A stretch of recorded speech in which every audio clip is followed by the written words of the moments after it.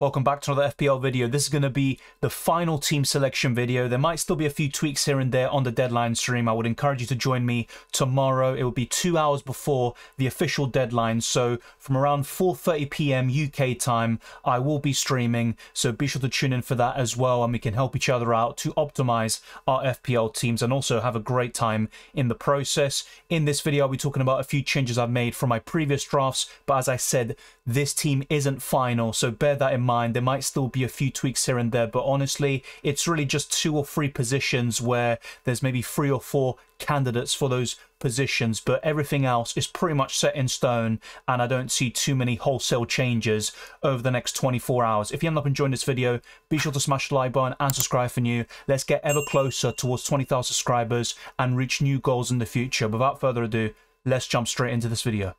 I discussed Onana already in my last draft, and he has stayed, and I think I will be keeping the Cameroonian international. He had a fantastic season for Inter Milan last time out, and he was the top dog in UCL Fantasy amongst goalkeepers. He had 63 points overall. He kept 8 clean sheets from 13 games, and in the knockout stages, he was integral to Inter Milan reaching the Champions League final. And at just 5 million, I think the saves and bonus points potential is massive, and with some pretty good fixtures, I think in the medium to long term, I think that's what seals it for me. And the only viable alternative, in my opinion, is Fleckin for a 4.5 million goalkeeper. But amongst 5 million choices, we've got Ramsdale and Raya, who will be competing for the #1 spot at Arsenal, but that's still going to be a bit tricky to predict, and that's why I think Onana is a safe bet. And also, Luke Shaw, as good as he is, he's $500,000 more expensive at 5.5 million, so I think Onana is probably the best value for money for the Man United defence, and I'm very happy to have him for the opening portion of the season.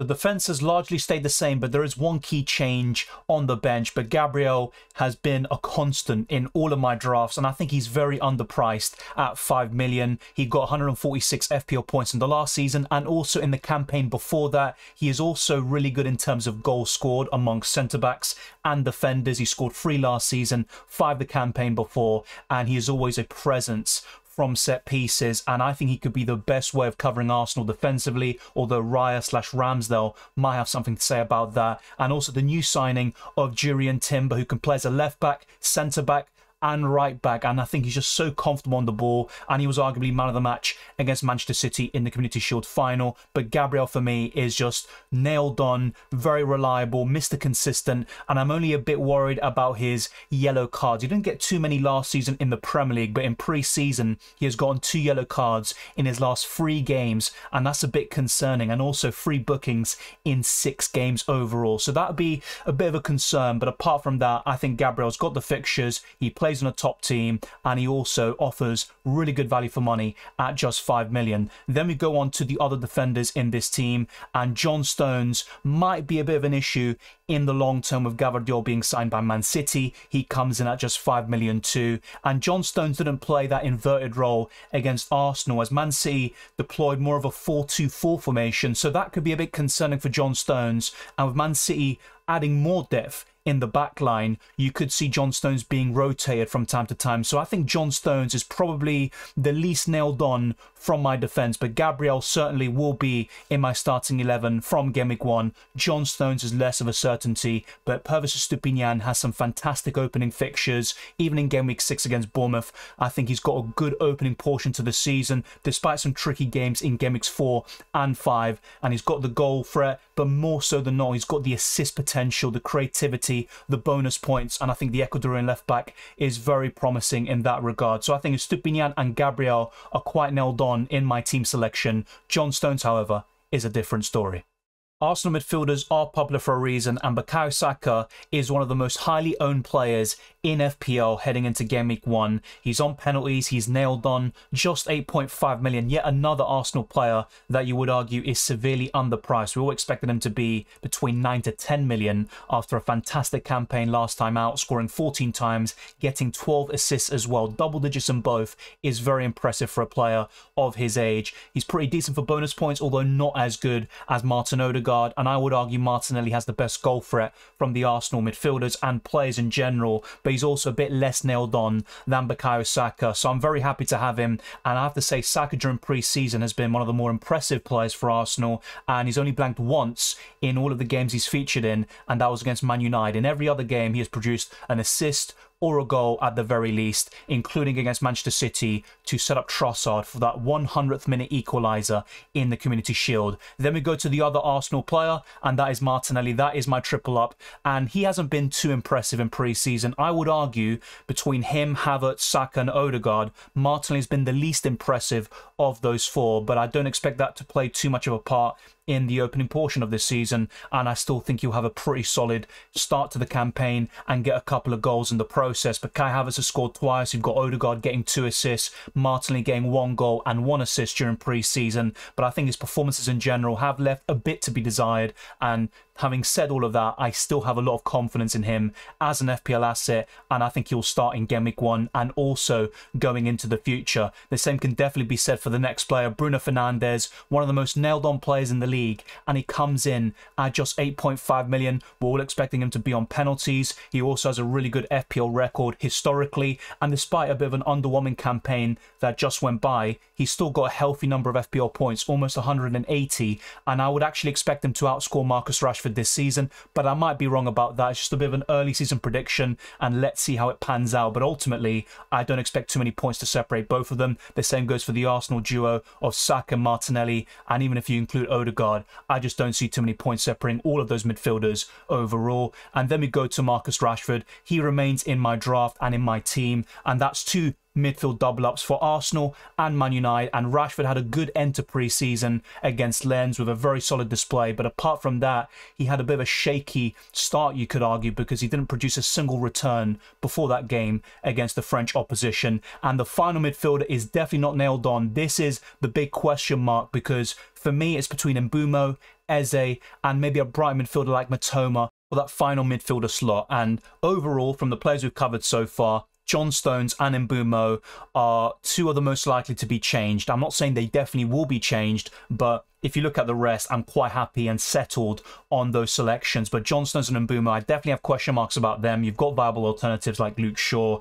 and Chilwell for the 5.5 million defenders, for example, and also many other choices at 5 million and below for the defenders. And for Mbeumo, like I said, Eze, Matoma, and you've even got other good options popping up to the surface. Richarlison at 7 million could be a fantastic out of position asset, with Harry Kane possibly moving ahead to Bayern Munich. But the thing with Mbeumo is he's got good medium to long-term fixtures, and that's what he has over Matoma and Eze, and he's also playing out of position as a left winger slash striker. He could be on penalties, and he had a fantastic end to the season. Whenever Tony was absent, Mbeumo stepped up to the plate and was very consistent with his returns. But then again, the sample size is very small, and I would be a bit cautious about that. I'm not saying Mbeumo is going to be absolutely fantastic, and as you can see, he is yellow flag currently with a dead leg, but we're all expecting him to be fine, fit and available ahead of that Game Week 1 clash with Tottenham Hotspur. But Mbeumo is one of my favourite 6.5 million midfielders, but he could easily become Eze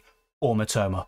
There's no point talking about this next player too much because Erling Haaland is in all of our teams pretty much, and it's very rare to see a draft without Erling Haaland. It's a bit of a shame that Harry Kane looks to be on the brink of moving away to Bayern Munich, because otherwise you have to put the question that Harry Kane is a viable alternative, and from Game Weeks 2 to 38, he outscored Erling Haaland. Of course, it's a 38-game season. Erling Haaland had better points per game, but Harry Kane can definitely match Erling Haaland if he stays at Tottenham Hotspur. You saw him score 3 or 4 goals the other day. He's absolutely insane. But so is Erling Haaland. He's got fantastic long-term fixtures for Man City. He's fixture-proof, and he's also going to be a shield pick. We're all going to captain him pretty much every single week, but there will be opportunities to go against him. And the way I'm looking at it in terms of the captaincy is when he faces a bottom 3 side or a newly promoted club like Burnley, even away from home, I'd still be looking to captain him. But maybe when he's away from home against a top half side where his ceiling might be lower in general, that's where I'd look to captain someone else, maybe a Saka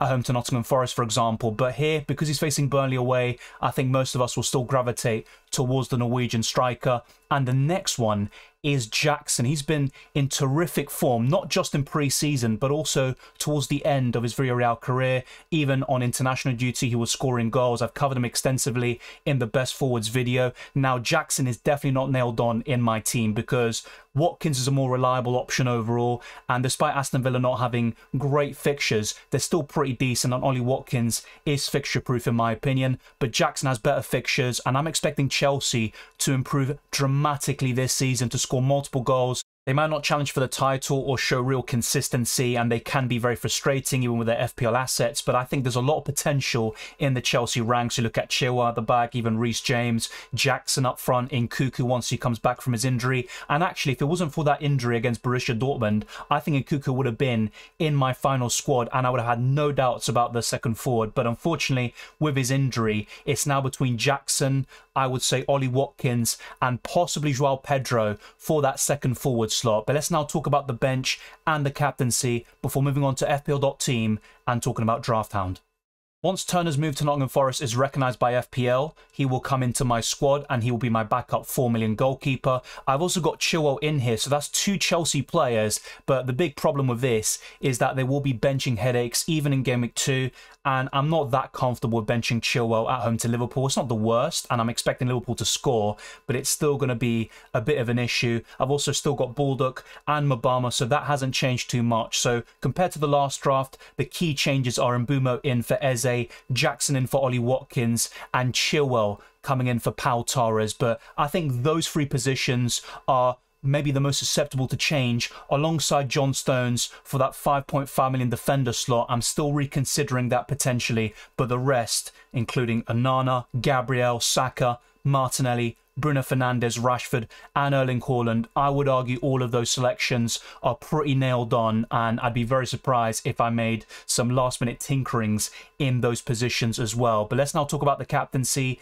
and as I referenced earlier, I'm probably going to go for Erling Haaland because he's facing Burnley away. I would expect Erling Haaland to score at least once, but I'm actually backing him to get a brace in this game. And with Saka, as good as that fixture is against Nottingham Forest, and I would encourage you to at least consider captaining an Arsenal player over Erling Haaland this week, the goals might be shared amongst the Gunners, and yes, they might be the most likely team to score 3+ goals, but the goals will be shared. And with Erling Haaland, he is obviously going to be at the centre of all the chances that Man City create. But let's wait and see. I still think it's going to be a really close call for the captaincy, and Erling Haaland, Saka and Martinelli is the way I'm looking to go. That is my podium for the captaincy for my team selection. Let's now go into FPL.Team and preview Game Week 2 with this 50-man squad, and there are some issues that already rise to the surface.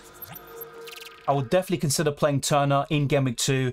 On here it says he's facing Crystal Palace away because he's still technically an Arsenal player in FPL, but he will be facing Sheffield United at home compared to Onana facing Tottenham away. Let me know down in the comment section below, would you start Onana or Turner in Game Week 2? That's not going to be a huge conundrum, but it's also a bit of a team selection headache. And I'm also going for a back 3 of Gabriel, John Stones, Estupiñán, that same midfield 5, Saka, Martinelli, Bruno Fernandes, Rashford and Mbumo, and a front 2 of Haaland and Jackson. But I've also got Chilwell, a 5.5 million defender, almost premium you could argue, on my bench yet again against West Ham away.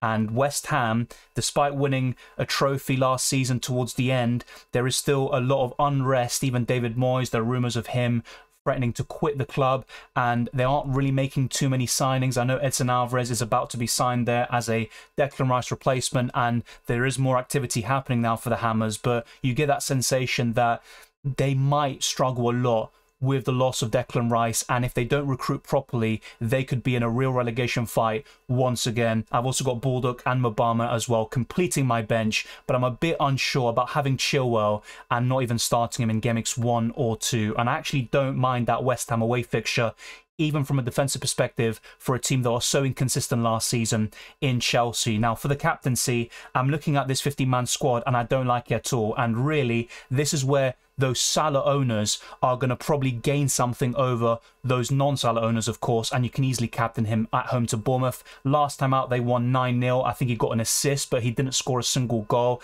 And I actually might be wrong about that. Maybe Salah blanked last season, which is absolutely ridiculous. And I don't expect that to happen once again. I think Liverpool will win quite comprehensively, and Salah is going to be one of the highest scoring players and break his Game Week 2 curse. But let me know your thoughts down in the comment section below about Game Week 2 and which concerns do you have about your squads going into the future. Let me now quickly show you Drafthound and talk about how impressive and helpful it has been in the construction of my FPL team. You can find a link to Drafthound in the description below. Using my link, you can become a pro tier member by upgrading, but I would firstly encourage you to try it out first for free. And if you like it enough, and I think you will, that's where you can consider upgrading and becoming a pro tier and paid member.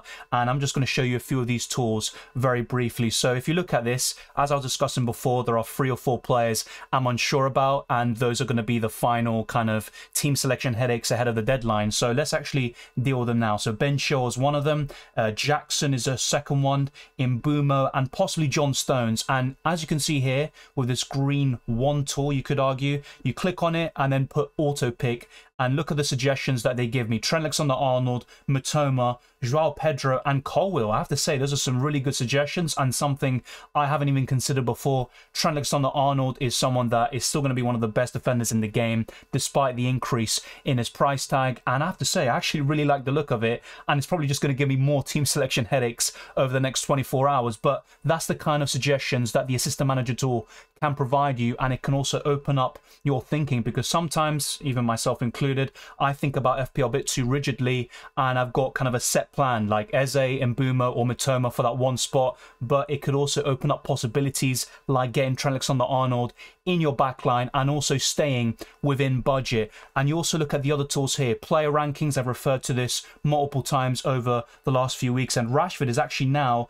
the highest in terms of expected points in Game Week 1. Erling Haaland is now second, so things have changed. The algorithm does take form into account even in pre-season, and if we look at chance of scoring amongst many other metrics you have at your disposal, Haaland remains top, but Rashford now has closed the gap and he's in second place. You've even got some surprise inclusions like Danny Welbeck in the top 3 after some really good showings in pre-season. You've got the fixture analysis as well, where you can sort it out by a defensive perspective, so a chance of a clean sheet, chance of winning, or chance of 2+ goals, which is ideal from an attacking point of view.